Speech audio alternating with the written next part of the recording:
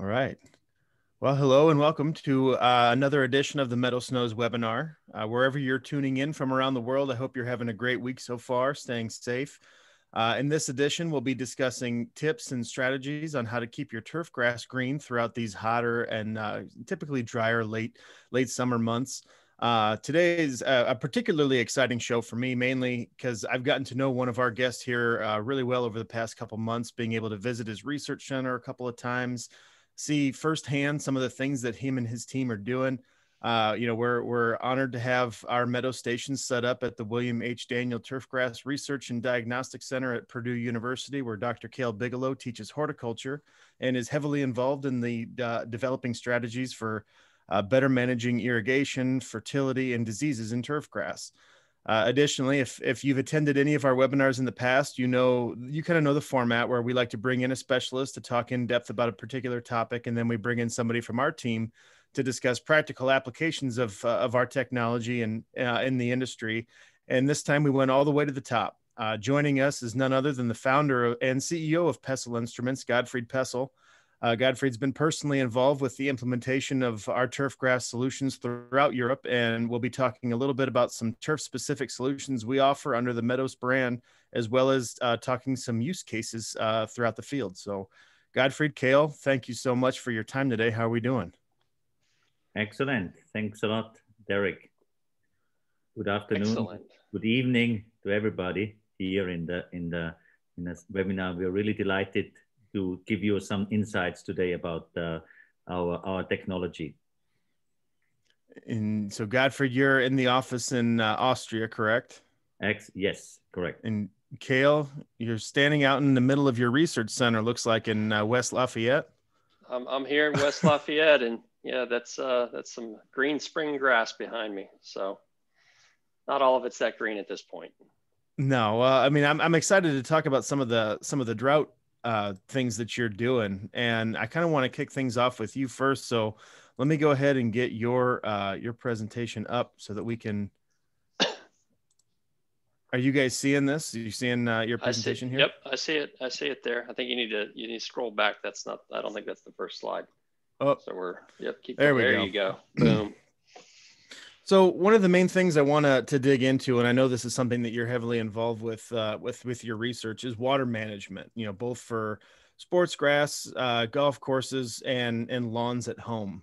So I know it's one of the most challenging things that we face, I think, in the turfgrass industry. So I'll gotta give the floor to you and let you elaborate on some of the research that you do around irrigation management. Yeah, so it's become increasingly a larger percentage of my time and mental focus as far as our research program. But we have 5 different members of our turf team here that are on the faculty at Purdue, and each has a different sort of research specialty. And the bigger areas that I tend to involve myself in is species and cultivar evaluation. So what a common question for me is, what's the best grass for fill in the blank? And so that might be for lawns, it might be for athletic fields, it might be for golf course types of grasses. And then you start to get into practical management things. And again, the 3 primary cultural practices are mowing, feeding or fertilization, and then water management or irrigation.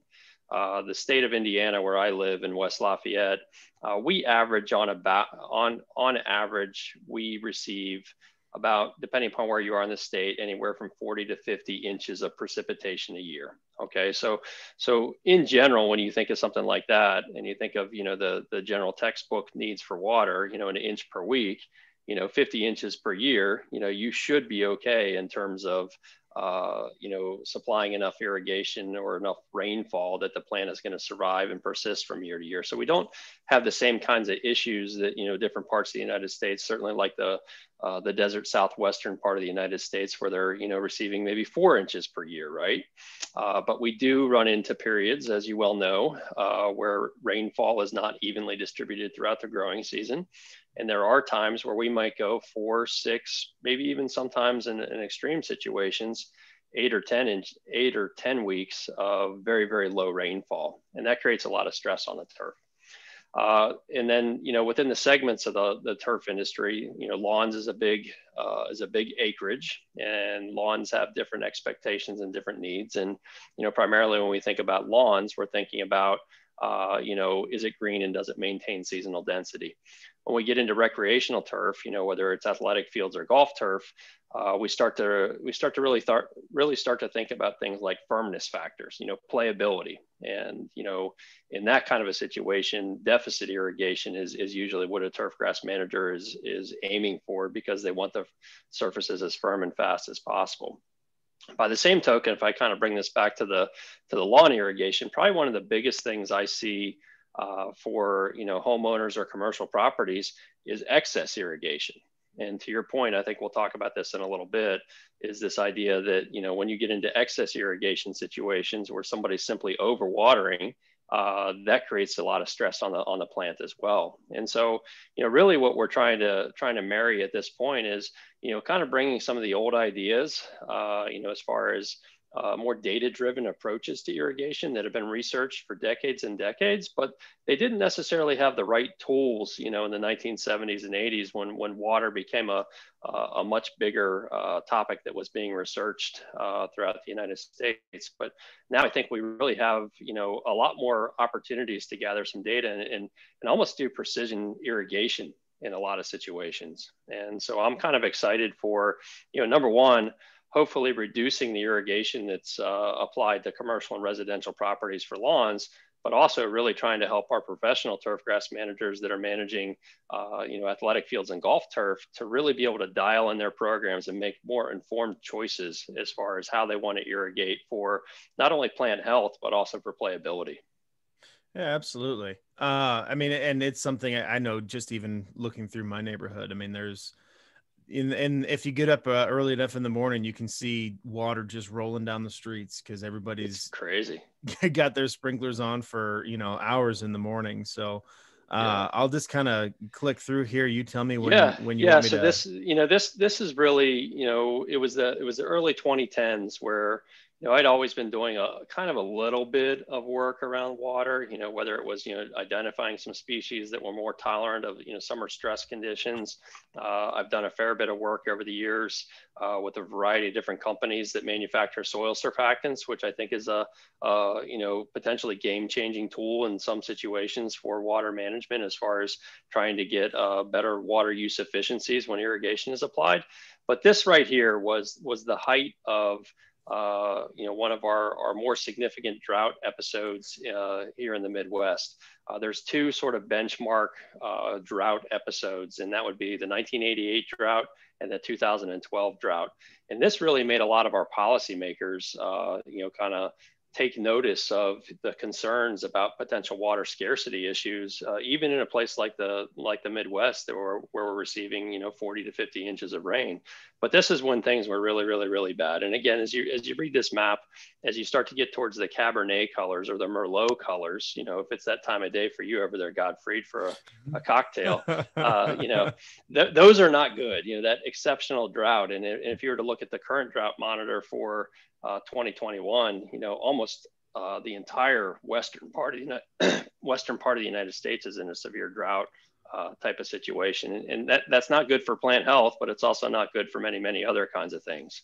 So this, is just an example, and they maintain this website, and you can give it a look if you want to. But our growers and our turf managers kind of pay a little bit of attention to this, because this kind of tells you what to predict. It also tells you, what's going on as far as maybe some water levels in some of our reservoirs and other things. And there's a lot of turf growing left. And if you don't have water at this time of the year, that's not going to be a good thing.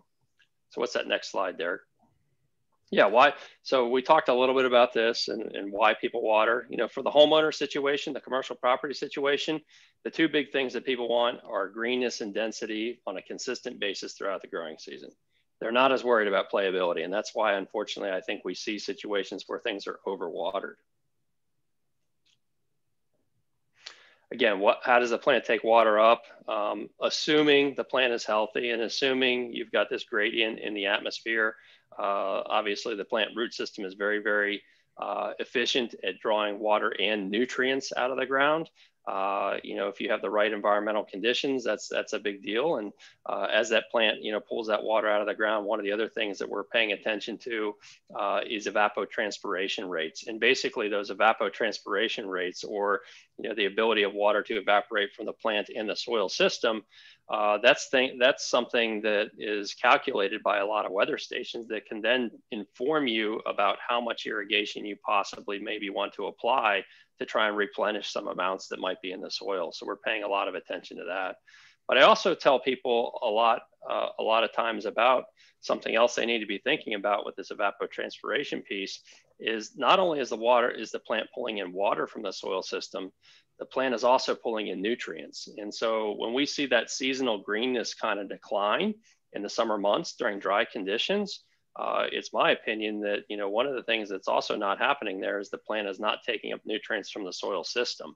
And so if you see your turf kind of turning off color because it's getting dry, not only has it got a lack of water, but it's also got a lack of nutrients. And you may need to adjust your fertilizer program or their fertilizer strategy in order to maintain that greenness there. It's interesting that you bring that up, because I know that I had the opportunity to come out and see your turf field day in West Lafayette a couple of weeks ago, and the particular section that you and your grad assistant Jada were talking about was kind of around exactly how much fertilizer to put on, and it was shockingly a lot less than what I thought, and a lot less than what I've been personally putting on, even just my lawn. And I know watering, the plant health cycle, that can all kind of play an impact on how much fertility you need, but it also can play an impact on which diseases are more likely to kind of creep into the ecosystem there and cause some problems, right? Absolutely. And so this is also a good point to kind of talk about, our two groups of turfgrass managers. So you have the professional lawn care managers who are really concerned about, color and density, right? But then you flip over to, some of our professionals that are managing things at the highest level, whether that's stadium fields or whether that's, a high level golf course. And so they've learned over the last 10, 15 years to adjust their fertilizer practices because they want to water as little as possible to keep their surfaces as firm as possible. But by the same token, the plant still needs its nutrients. And that's where we get into some of these liquid or foliar feeding practices that you start to see stadium fields and, golf greens and sometimes fairways and tees that will get, a little bit of nitrogen applied to the leaves at this time of the year because they don't want the soil to get wet because they're really trying to play for those firm conditions. So it's an interesting balance, and it's also a great example of the art and science of turfgrass management. Absolutely. Let's dig a little bit into a little bit more into lawn irrigation. And you'd mentioned that it's been taken granted for a while, and I know that you were in a particularly interesting area of the Midwest where you're not off of a major river or canal. You don't have a lot of underground aquifers or anything. So in your area particularly, I know that irrigation is a serious thing, and how much can we allocate for houses, for golf courses, for so on and so forth. So I'll kind of let you take the floor on that. Yeah, and when we talk agricultural scientists broadly defined, we talk about these grand challenges, and water is always at the top of the list. We need water for food production. There's no doubt about that. But when we start to think about the other aspects of the human existence, is people like green space, right? I mean, we like lawns, we like recreational places, we like some place that looks nice and is natural. We certainly have synthetic alternatives for some of our sports fields and even to a certain extent some golf turf, but in general those haven't been adopted quite as well in many situations. So we're always thinking about what can we do to try and use as little water as possible while still maintaining these green spaces. And to your point, where West Lafayette is located, we're not quite equidistant between two areas that have water, Lake Michigan to the north where Chicago is, and then we have the Ohio River to the south of us that, both are pretty reliable supplies of water. But where we are sort of in central Indiana between the two of those, we have, just like that map there on 2012 shows, there are situations where water levels get to a concerning level when we start thinking about population growth, because we know that population is probably not going to go backwards unless, Jeff Bezos puts us all in a spaceship and takes us off the planet. But I don't see that happening in my lifetime. So we're always looking, okay, what can we do as far as, maybe, on general agriculture, you talk about stacking traits, right? So let's think right plant, right place, ideal soil conditions, and what can we do as being as efficient as possible as far as irrigation scheduling and irrigation application, and making sure the water gets into the soil so that the plant can use it. But again, just a couple quick stats here. These are things that you can find readily available. 30% of household water use is outdoor. When you look at the annual use of water, and that's a little deceiving, because that also includes people that maybe have a garden at home, right? And so if you're trying to grow your, state fair squash or something, you're probably going to pour the water to it. Or if you're in the giant pumpkin competition, you're not going to have a lack of water for that giant pumpkin. So this is a little misleading sometimes, because the reality is, at least in my region, only about 1 in 10 lawns actually has an irrigation system. Okay. Yeah. But the bottom line, what this is kind of demonstrating, is we do use a lot of water outside, and you can do things like more water efficient heads for your shower. You can put in a toilet that maybe uses less water, and you can turn off the water when you brush your teeth. I mean, there's a lot of things that you can conserve in that way, but we also need to be paying attention to, what can we do and how can we be more efficient with our water that we're applying to lawns and, those kinds of things. Absolutely. I see that there are some people that are posting questions and whatnot. And I forgot to say it at the beginning, but keep posting questions either in the chat or in the Q&A area. And at the end of the show, or at the end of the when everybody's talking or everybody's done talking, we'll kind of go through and answer those questions a little bit. So yeah, I'm kind of watching that myself. So if I see something pop up here, I'll go ahead. Absolutely. But again, a number of years ago, about 7 or 8 years ago, some folks came to me, and we had a real a positive conversation. But the bottom line was, okay, what can we do for our localized region in the United States to try and develop some best management practices for existing and new construction, so that when development does occur, that we're being as efficient with those water resources as possible. And so I know we can do better, and we're working towards that. Absolutely. This was probably one of the coolest things, I think, personally, about visiting out and seeing your Turfgrass Research and Diagnostic Center. And you can see we have one of our stations put there right in the smack dab in the smack dab middle. But hearing you explain what it is that you're doing, I mean, you're essentially trying to starve the grass of water to see what cultivars are the best, right? Right. As I mentioned, I participate with a number of different groups that are trying to, I call it the turf Papa John's principle. If you're a pizza fan, Papa John's has a tagline of, better ingredients, better pizza, right? And so better turf, better ingredients, and all that starts with selecting the right cultivar and species for the particular site and expected intended use. And so one of the groups that I've been cooperating with for almost 10 years now is the Turfgrass Water Conservation Alliance, which is a group of turfgrass breeders that got together quite a while ago and said a lot of the same kinds of things that I just said, is we know that we can do better, but how do we try and make the consumer more informed as far as planting the right grasses? And so there's a program that qualifies new genetic material throughout the United States and puts them under different types of drought conditions. It could be acute drought, which is this situation where basically we bring everything to a hydrated status, and we make sure everything's healthy and green, and then we shut off the water and just wait for everything to get down to 25% or less green color. And as you can see, there are some squares in there that are certainly less than 25% green color, and then there are some that actually have a little bit more than that. And so once they get to that point, we measure how long it takes for them to get to 25%, and then we also measure how long it takes for them to actually recover from that period. And the reason for that is that, public perception, public behavior is that in general, when things turn brown, they want to water them. So if we put grasses possibly into lawns, that don't necessarily need to be watered as quickly, then we can sort of reduce people's sort of instinctive response to flip on the irrigation switch in their lawns and possibly reduce the amount of water that's needed there.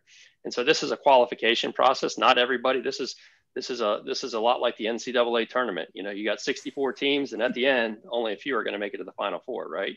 Absolutely. So this is something again that I participate in, and it's quite interesting to see, you know, some of the genetic material that our breeders are continually coming up with that are better than previous generations.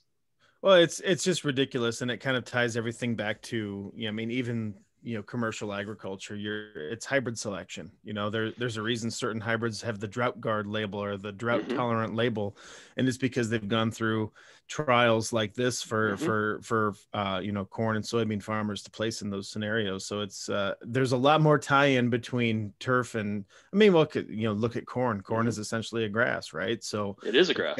It's gonna act the same. It's gonna go through the same process of identification and see which hybrids can potentially withstand the most drought stress. So it's really interesting work that you're doing. So let's talk a little bit about golf courses and sports turf.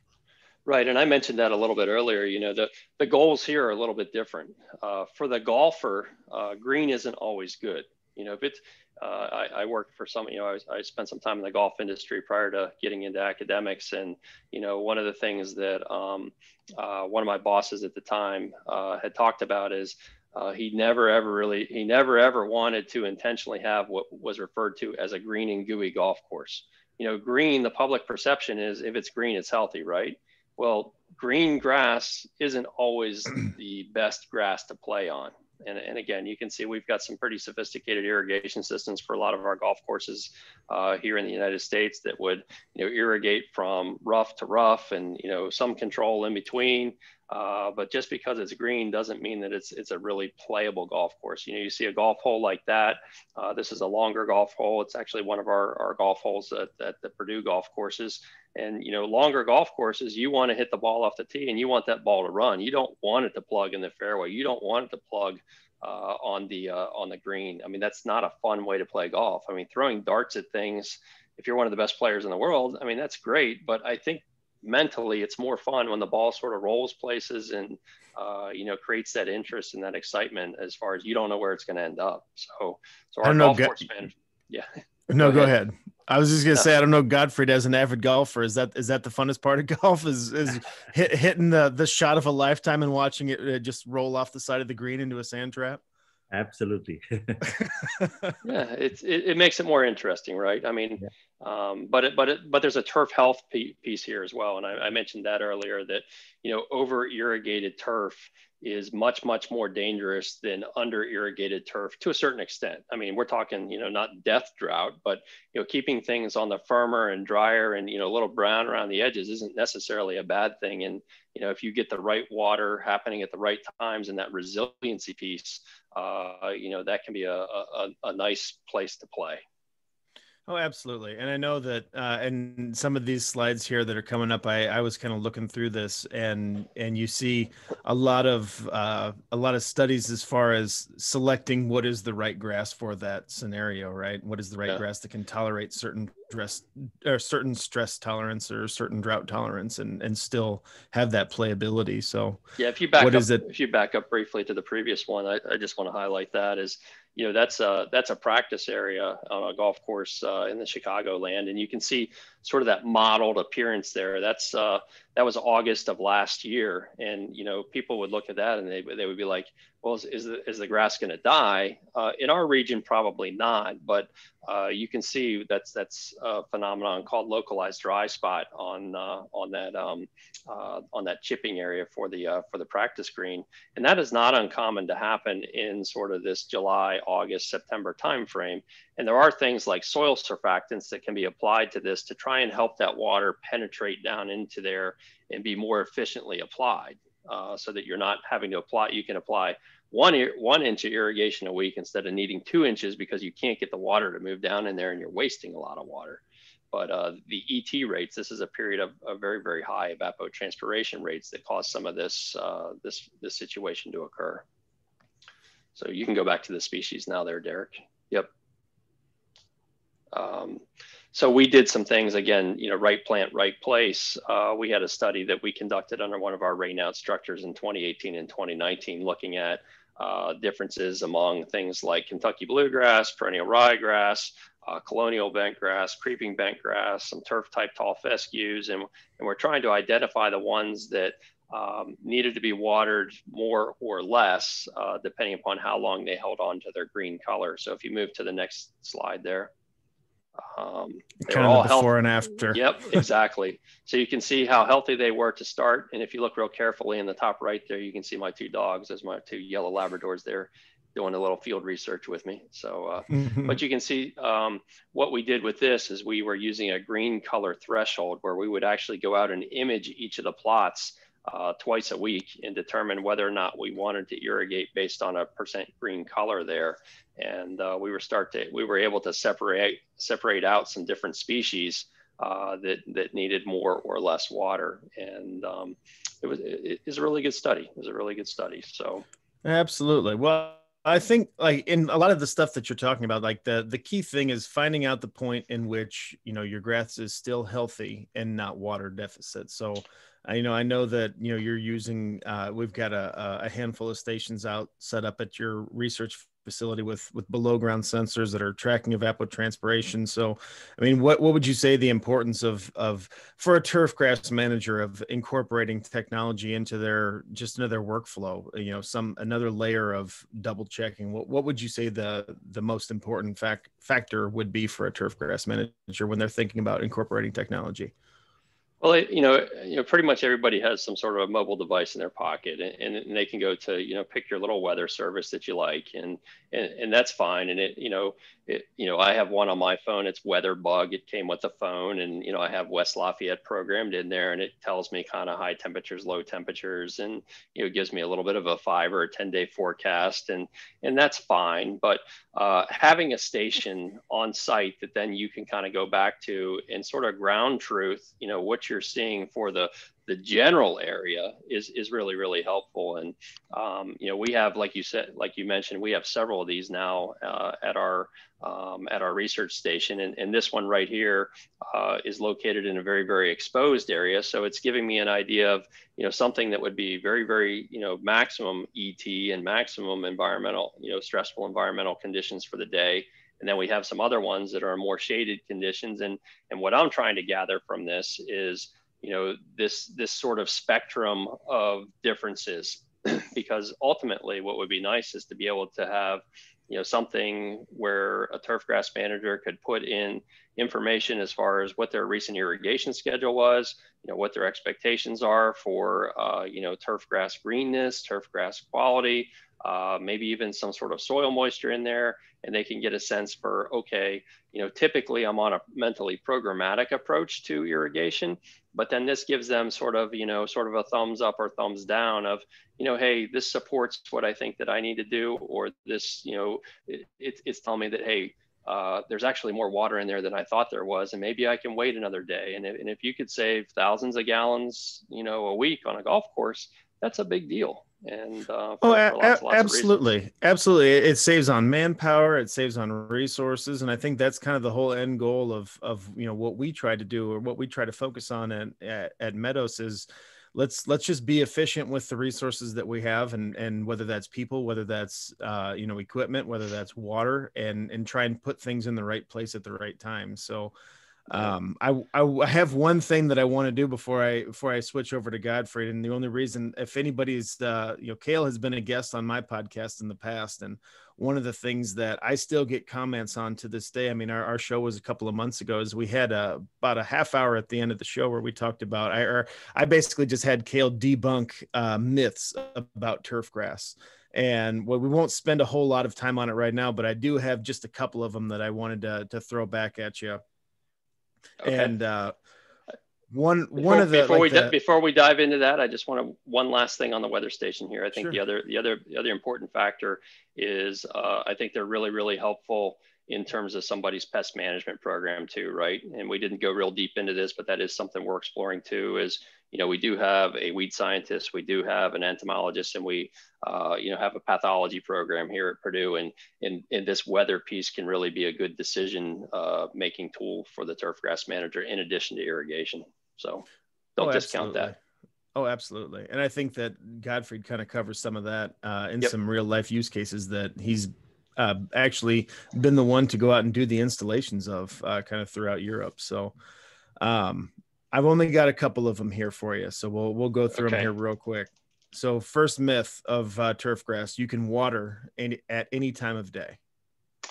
Ooh, that's a good question. Our typical textbook answer is based around trying to be as efficient as possible. You can water any time of day, but in general, our recommendations are that you should irrigate on the earlier side of the day for a lot of different reasons. One of the reasons is generally irrigation systems tend to be a little bit more efficient because there's not as much wind and there's better water pressure in the lines.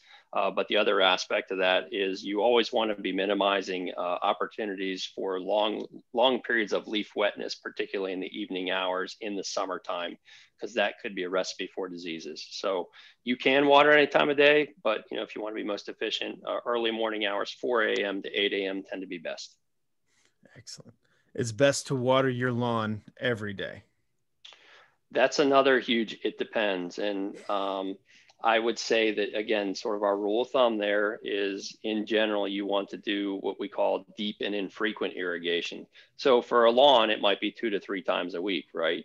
But that's one type of system. When you think about something like if you're using the method a golf course manager might use for irrigating your lawn, those are 2 different systems. You know, think about a golf green. Golf green's maintained at sometimes 1/10 of an inch or even less. Your lawn's being maintained at 3 inches. So your root systems can be dramatically different. So deep and infrequent for the lawn system is different than deep and infrequent for the turf grass that's being grown on a golf course putting green. So in general, lawns 2 to 3 times a week. Golf greens, they might try and do 2 to 3 times a week at certain times of the year, but then this time of year, late July, early August, they may need to do daily irrigation. And I think Godfrey will touch on that with some of the below ground sensors that go into the greens and whatnot. So I'm just going to do one more here for you. And I'm not sure if this is a myth or not, but I see all these, it's almost like a viral trend on social media where you see these people going out and they're dumping grass seed into like a 5-gallon bucket and then mixing in toilet paper and then mixing in water and just stirring it all up and then using that to kind of plug in some bare spots around your yard or around your sports field or on your golf course. Is that a good idea? So what I think somebody is trying to accomplish with that, and I'll have to try and find the TikTok for this, or you know, wherever you. Oh, I'll send it to you. Okay, I follow Lawn Talk or Turf Talk pretty closely, so I'm gonna have to dig deeper into that. I'm gonna have to have my daughter help me dig into that one. But I think that what they're trying to accomplish is it's a turf hack. For trying to essentially create like a hydro seeding mix, right? And so hydro seeding, it's not uncommon for professional hydro seeders to have some component of recycled newspaper or something like that that's in there that's used as what we call a tackifier. That basically allows that seed plus that slurry of the newspaper to stick, and then that paper is intended to be a little bit of a mulch for the germinating seedlings.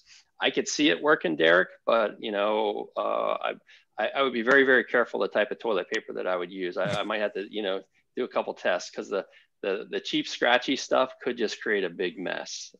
If you really, really wanted to do this, there are some nice products at garden centers that you could purchase, and then you get a high quality seed, like I mentioned earlier. Mix that with some of these higher quality mulch materials, and I would actually prefer that. Absolutely. Well, thank you so much for kind of telling us a little bit about the research that you're doing, some of the stuff that you're trying to figure out, and how you're incorporating the tech into it. Gottfried, let's switch over to you. You know, we've heard again some of the research and the applications on that side for the METOS system, and now I know that you've been personally involved with a lot of things on the on the golf course side. So I want to dig a little bit deeper into you, and I might actually. It looks like you're in presentation mode. I wonder if you can make this full screen. Can you see it? Okay, let me just check if it's working. It's working, but it's showing it's showing like the boards on the side. Is there a let me check here. Full screen mode? Full screen mode. What is it going? Let's see here. No. Okay, let me check here.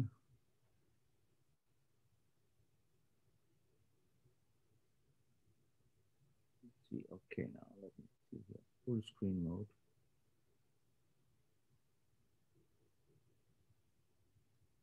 Now it's there.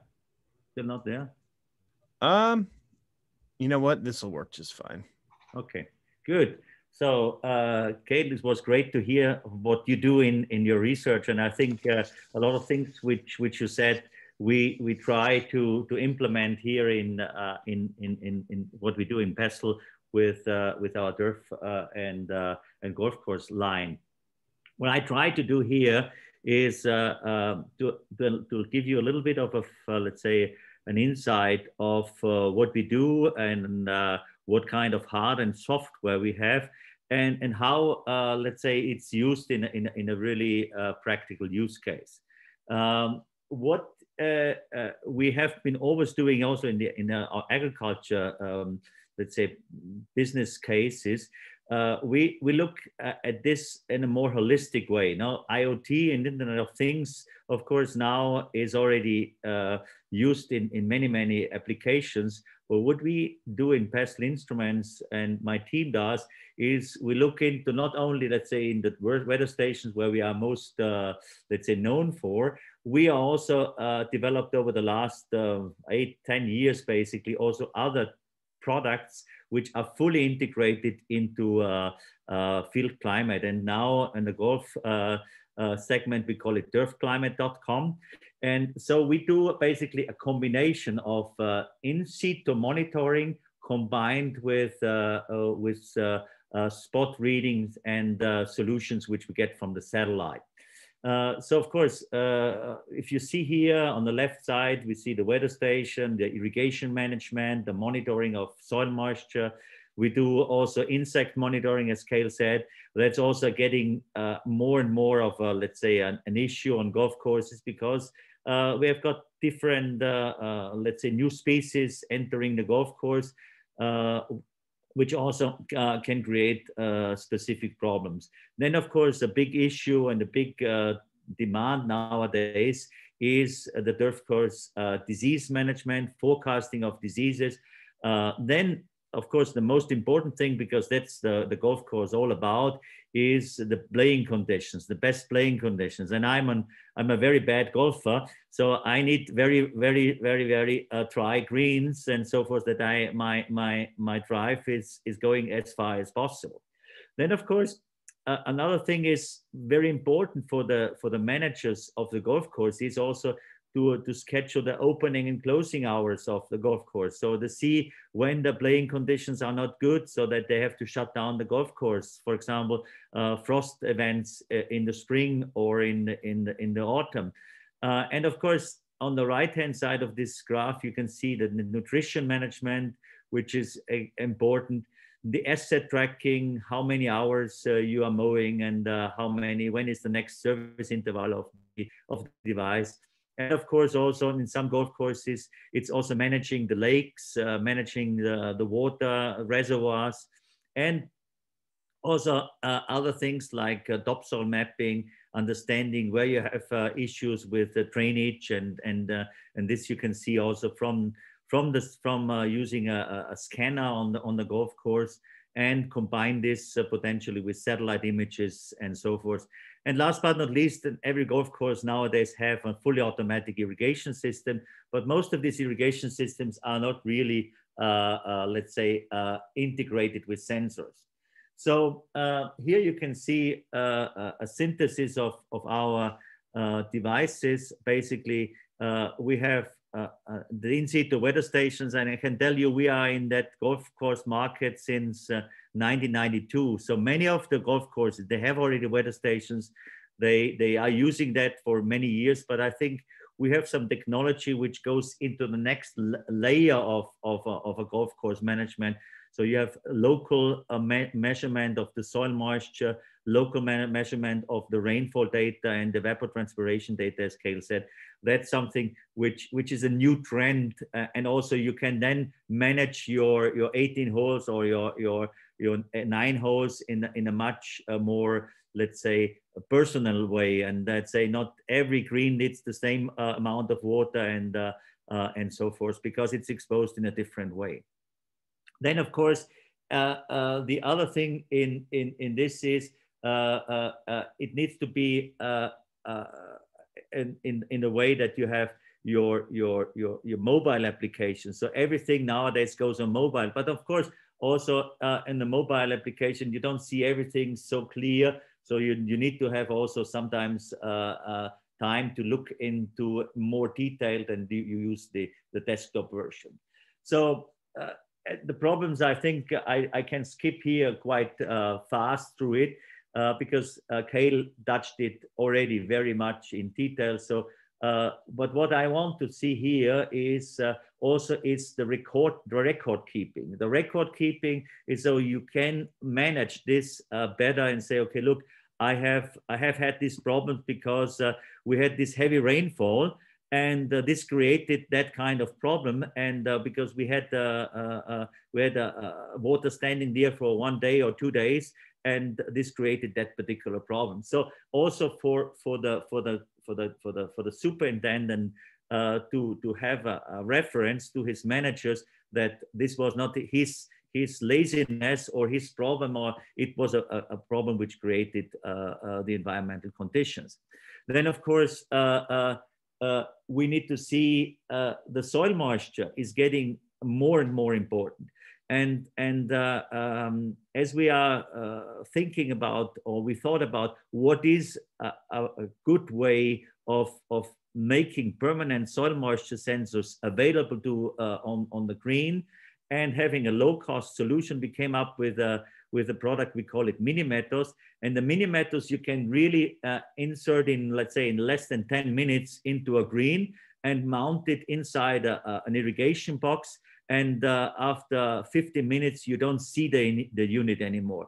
And this unit is then permanently monitoring the green conditions. And in combination with spot readings, you can better understand what is going on the, let's say, on that particular green. And also if you do hand watering, you can see much better where you can irrigate, or where you need to irrigate, where are your dry spots, and where you don't need to irrigate. And I think very important is that we can see and forecast very precisely with the weather station, measuring the temperature, humidity, the rainfall, the soil temperature, the leaf wetness or the turf wetness, very precisely the major diseases, which is Pythium, dollar spot, brown patch, and also snow mold in some of the areas like in Central Europe. We have quite a number of problems on that. Cale came up also with the problems of pests. We have developed an automatic pest trap. So basically the unit is equipped with a camera inside that box here, and with some let's say attractants, which are basically pheromones. We attract only a certain species of insects. We catch them, we picture them, and then you can see what is the problem and how much insects are coming in, and then you can react accordingly. And only use insecticides when there is a pressure, and don't use it when there's no need for it. Then I think also on the light of environmental pressure, and of course some of the golf courses are close to housing, spray drift, and the use of pesticides in the right timing. We had heard about irrigation. It's best in the morning when there's no wind. The same is also for plant protection and for spraying. So you understand when there is, and also for record keeping, you can see here on the picture lower to the sprayer, when you did that and what was the speed and what was the wind conditions during that. Asset management on a golf course is critically important, because you understand when you need to go to bring your machine to the service, when you need to clean it, and all these things are important. And with automatic tracking, you know where the unit at the moment is working, how many hours did you do, and so forth.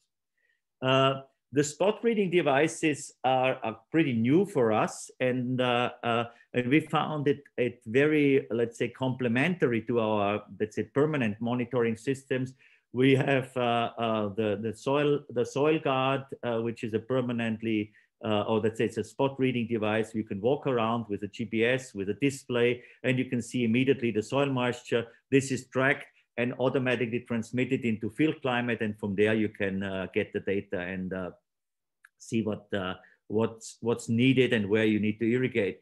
Similar is also a device called Dualix. You measure the grass, and you can see what is the nitrate level in this particular area, and of course then apply fertilizer based on that. Pretty new is our, let's say, satellite images, which are coming from the European Space Agency satellite called Sentinel-2. And this allows you to give you, in a resolution of 10 by 10 meters, the leaf area indexes, and also other indexes like the NDVI. So you understand where is your grass growing and where it's not growing, and so forth.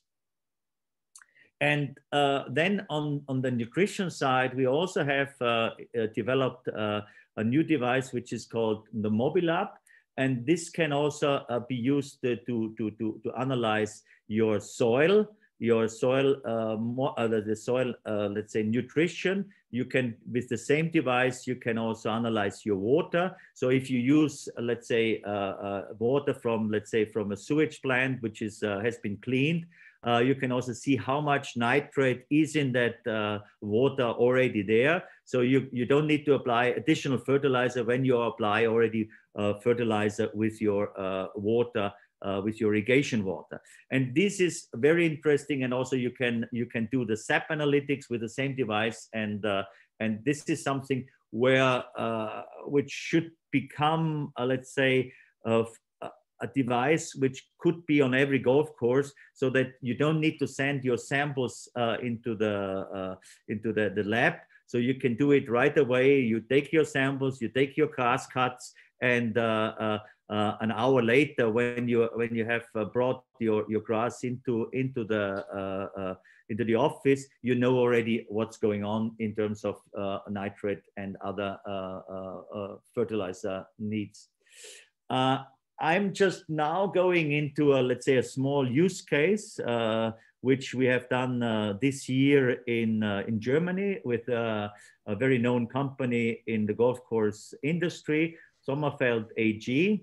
And they are working in Germany with a number of golf courses, over 50 they manage under their umbrella. So they do everything from reconstruction, maintenance, and of course all the irrigation and mowing and so forth.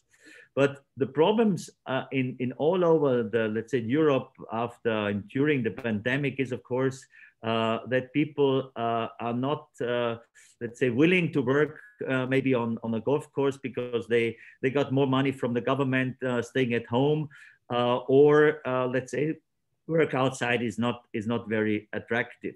So it's very difficult to find employees for them. So the more they can see from the outside, and also the more they can plan ahead of time, the better it is for the company. And also in the last year and a half, the golf courses also got flooded much more than in the past. People could not travel, and more people were playing on the golf course, on the local golf course, which is good for the golf, for the pocket and for the wallet of the golf course. But of course, it's not so good for the golf course itself, because instead of having 200 players, you have 300 players on the course, and that means a lot of stress for the course.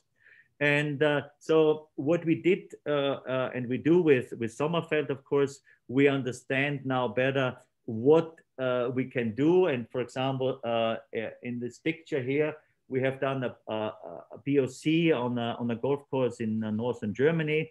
It's an 18-hole course. We have deployed 6 mini METOS, which are on 3 greens and on 3 fairways, and one fully equipped 3.3 iMETOS weather station, which has wind speed and soil temperature and soil moisture. And based on this information, combined with the localized weather forecast, we can see the disease risk and when you need to apply, let's say, pesticides. And much more accurate, you can see here, you see the data, you see the rainfall data, you see the risk indices on that local fields or local greens. And you only apply the pesticides or the fungicide when it's really needed. For example, here in this case, we see that this was in the beginning of the season, around 5th of April till the 19th of April. There was quite a wet period.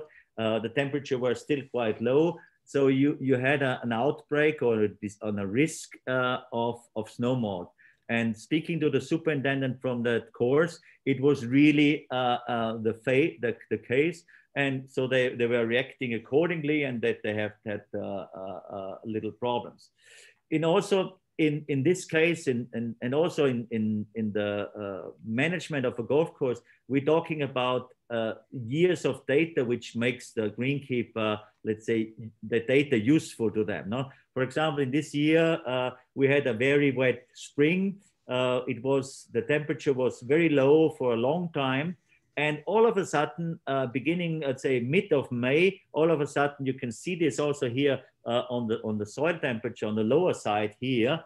All of a sudden, the soil temperature was creeping up quite steeply. But in the beginning of the year, in May, you see the soil temperature was still around 9 degrees. So it was very low growth and so forth. So for the greenkeeper and for the manager to see all this data, it's gold, I would say. Then coming to the soil moisture, here you can see the data from the 2 systems, the mini METOS in that fairway 14 and the green 14. You can see here the soil moisture is, let's say, in this year it was quite wet. But there was a period around, let's say, around the 14th to the 21st of June. There was quite, let's say, and it was heavy growth, long days in Germany. And that time you have something like light between 4 o'clock in the morning till about 10 o'clock in the evening. So it's long growing conditions. And you can see the lawn was using a lot of, let's say, moisture. And this information is very valuable for the superintendent to understand when is the best time to refill the grass with water.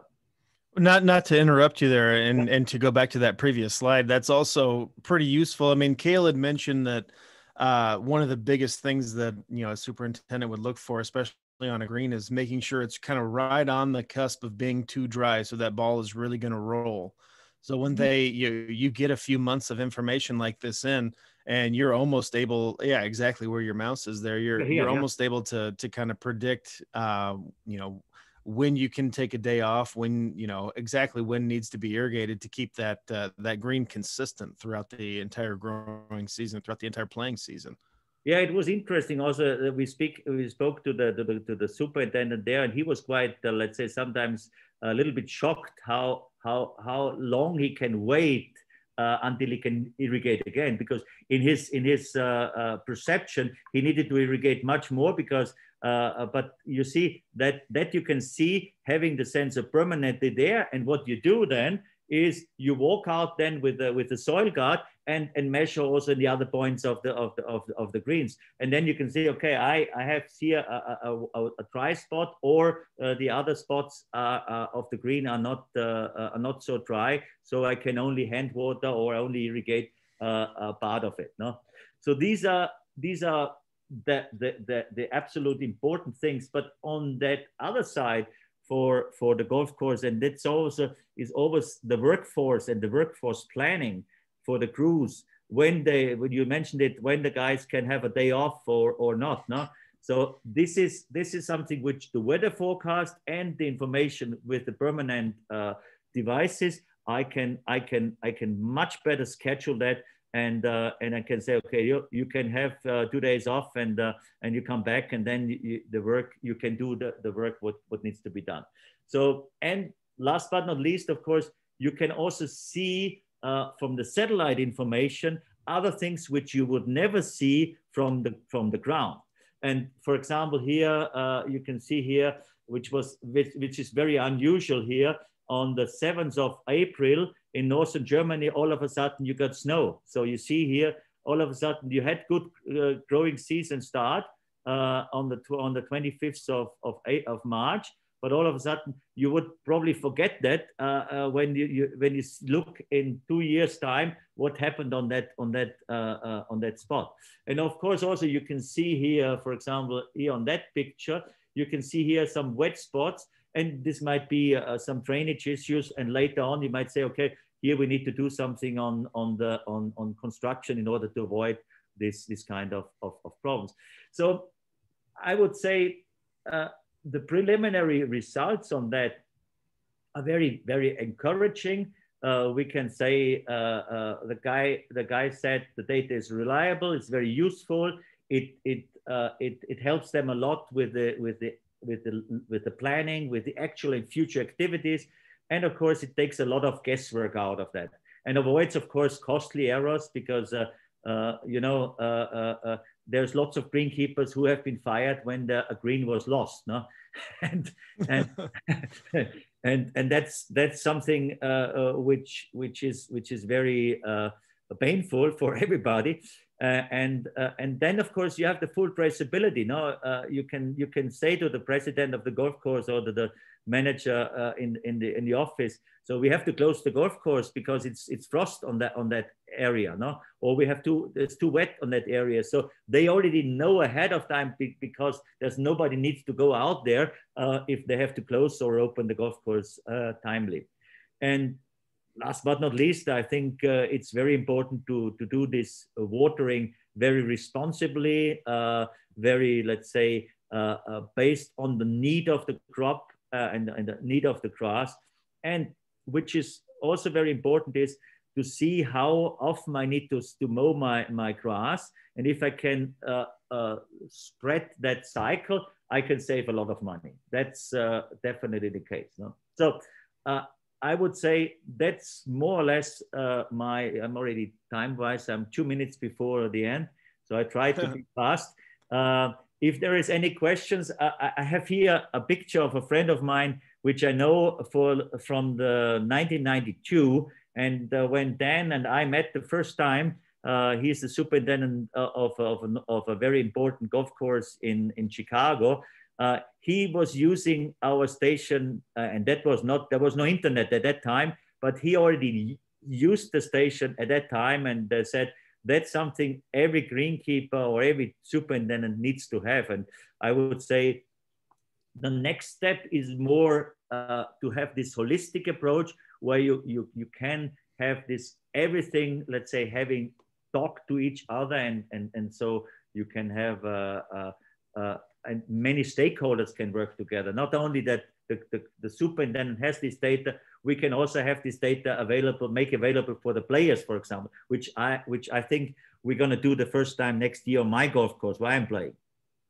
And that's a really good point, Gottfried. And like the thing to really realize about all of these tools and all of these solutions is, none of this is meant to replace anybody on the golf course. This is meant to it's meant to help everybody make better decisions. It's meant to help you allocate your resources in a more efficient and a smarter way. So like in this example here, you weigh the cost of a potential application of, in this case, it was a fungicide, can be as high as $6,000. But, if your station is saying either, yes, you need this, or no, you don't need this, or whatever the case may be, if you're able to realize return on investment based off of the actionable decisions that you're receiving from these tools out in the field. So what our goal is, I think, and it doesn't matter if this is a residential lawn, if this is a research facility, if this is a sports or a golf field, it's just to be more efficient with what we're doing and to have a better understanding of when is the right time to do things, so that we can continually have healthy grass throughout the season. We can continually have a good accurate playing surface throughout the season. So thank you, Gottfried, for kind of breaking that down for us and going through all of the different use cases and some of the things that you've been involved with. We had a couple of questions, and I know, Cale, I appreciate you've been kind of answering them. And just real quick before we get done, I want to just let them out there so that everybody can hear them. So, Cale, if you wouldn't mind just kind of elaborating on some of the answers that you've given. So the first question was, do grass varieties have different root depths? Yes, I mentioned that in the response there, but in general, lawn grass might seasonally have something in that 6 to 10 inches, but there are some grasses, like some of our fescues, the turf type tall fescues, that might be 18 inches or even slightly more, and again, that's going to affect irrigation needs. What about the use of EO satellites or radar images to define the irrigation needs for turf? That is something that we're seeing on the professional turf management side of things. I'm seeing some folks that are on the golf course situations that are using those, and even having an individual drone that might be flying above a particular site. I believe Gottfried mentioned you have some things with the Sentinel too, right? I mean, that's some information. So that might even answer one of the other questions. But it is something that can be used, but it's the data is not as easy. It's not as publicly easy to access without some sort of subscription to things. And it's something, I mean, it's definitely something that we wanted to include with TurfView, because it is important. And it's not just important for, identifying spots, but, as Gottfried mentioned, one of the big things is where is a potential construction project potentially needed? Where do we have a drainage issue? Where do we need to allocate some funds to really fix a problem before it becomes a bigger problem? And then lastly, for you, Cale, what is the impact of slopes on irrigation needs in golf turf? Yes, and I responded to that one too. Slope obviously plays a very big role, and water flows downhill because of that gravity thing. But in general, slopes need to be considered. They need to be irrigated slightly different. On a golf course type of situation where you have, bunker banks or real severe slopes because of some sort of feature that's been constructed, one potential option for irrigating those is there are some of my colleagues in the desert Southwest that have had some decent success with these sub-irrigation types of irrigation systems, where essentially they put tubing beneath the root zone about 8 inches deep, and they sort of pulse the water into that rather than applying the water to the surface and having it run off. So there are some options there. They're not perfect, but there are some ways to be more efficient with using water on those slopes. Absolutely. I think, Gottfried, a couple of questions. I know we answered one. Which kind of satellite images are we using? We're using Sentinel-2 from the European Space Agency, and then the other one for you, Gottfried, is in regard to evapotranspiration. Can the field measurements from your stations measure the air temperature and humidity at 10 centimeters above soil level? Absolutely, there's no problem to do that. We can measure it on the, let's say, on the 10 centimeter level, but also, of course, for the evapotranspiration, you normally need it about at 1.80 meters temperature and humidity, wind speed and radiation. But that's something which is very frequently used on the temperature. I think in one of the slides on the golf course, I think in the beginning, you saw there was 2 temperature sensors, one at the standard heights for the air temperature, and one temperature on the, let's say, grass level. And of course, in most cases, we recommend to use also the soil temperature. The temperature on the grass, let's say, 4 or 5 centimeters below the grass. And this gives you a very good indication about the stress level of the dirt. Absolutely.